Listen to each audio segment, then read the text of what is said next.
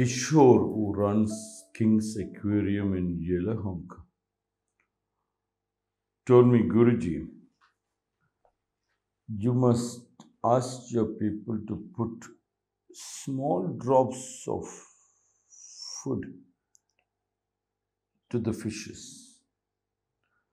And if they eat, a little more, not more than that. If they cannot eat, those food will be floating. And they go and stick to the plants, and then algae forms.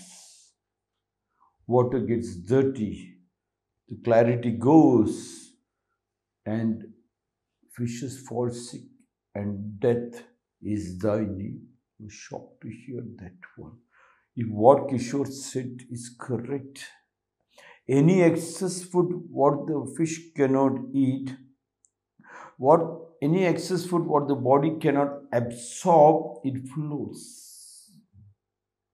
When it floats, it goes and hangs onto the side of the body, floating cholesterol into the side of the pipelines. And algae forms, it seems, in the fish tank. Here, slowly diseases starts building up. The name of cold, cough, fever, sugar, diabetes, and varieties, high blood pressure, low blood, varieties of sickness. What we can eat, only that much the body can absorb. Others do not eat. If you eat, you are going to create algae in that fish tank. This is your fish tank. And the fishes inside, your life inside will start dying off. Hence, we keep on telling, no work, no food.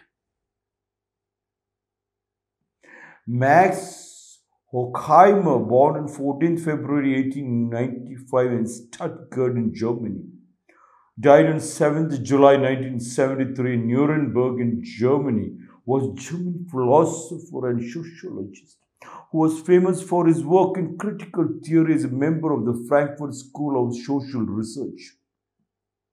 Horkheimer addressed authoritarianism, militarism, economic disruption, environmental crisis, and the poverty of mass culture using the philosophy of history as a framework. This became the foundation of critical theory. His most important works include Eclipse of Reason 1947, Between Philosophy and Social Science 1930 to 1938, and in collaboration with Theodore Adorno, Dialectic of Enlightenment 1947. Through the Frankfurt School, Horkheimer planned, supported, made other significant works possible. Horkheimer said, although most people never overcome the habit of berating the world for their difficulties, those who are too weak to make a stand against reality have no choice but to obliterate themselves by identifying with it. They are never rationally reconciled to civilization. You keep on complaining. There is one group.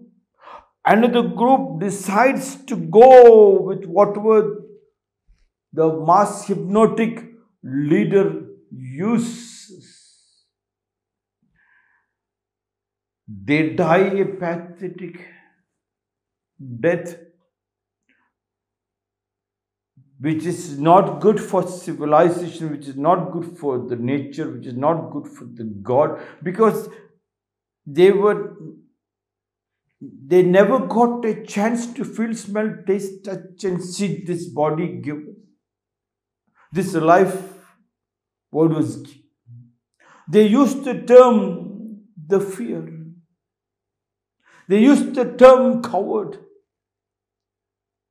This fear that covered all these things was forced into you.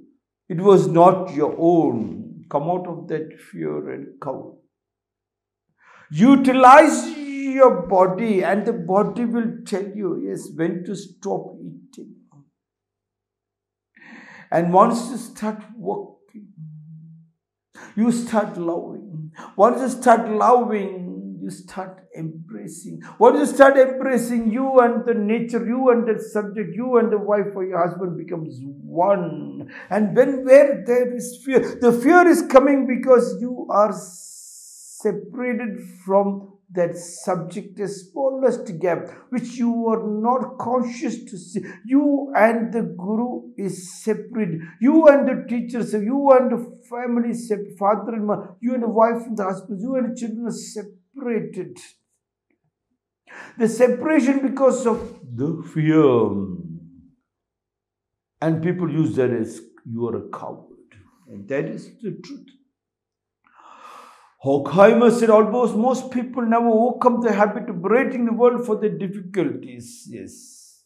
The difficulties from where? That is, first of all, the word difficulty is not in the dictionary of any human being. And if at all there was a word called difficulty, it is because those people are dead.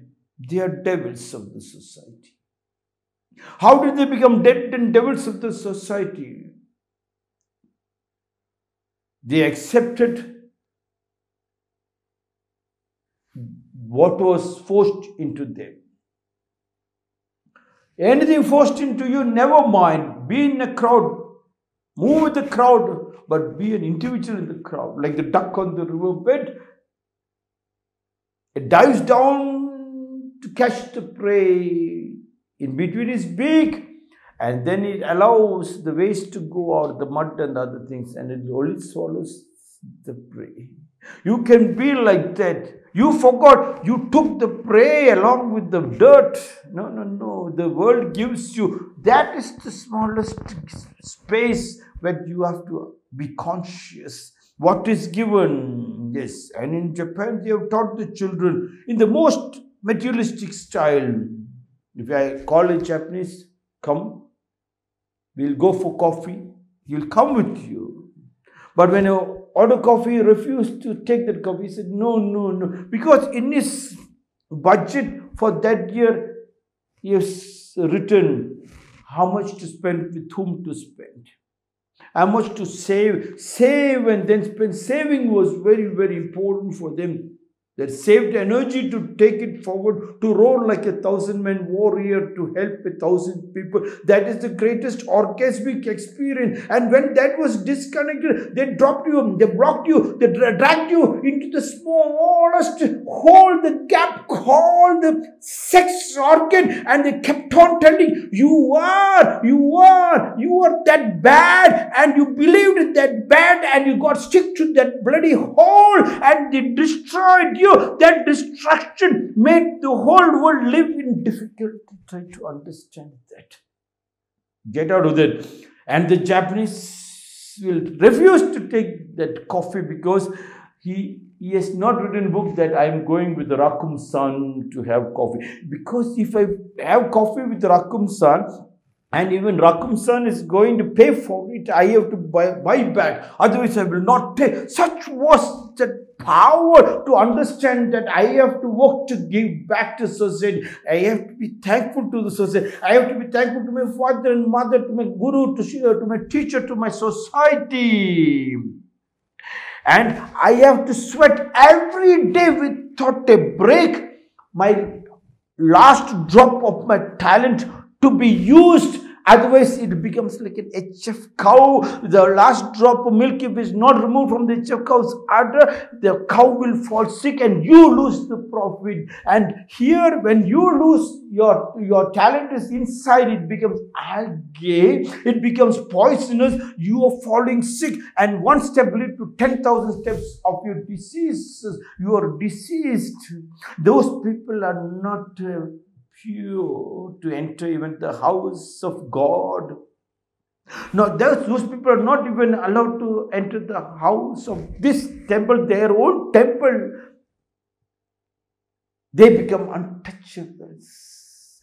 Max Horkheimer said, although most people never overcome the habit of berating the world for their difficulties, Those who are too weak to make a stand against reality have no choice but to obliterate themselves by identifying with it. They are never rational, reconciled to civilization, embrace the nature.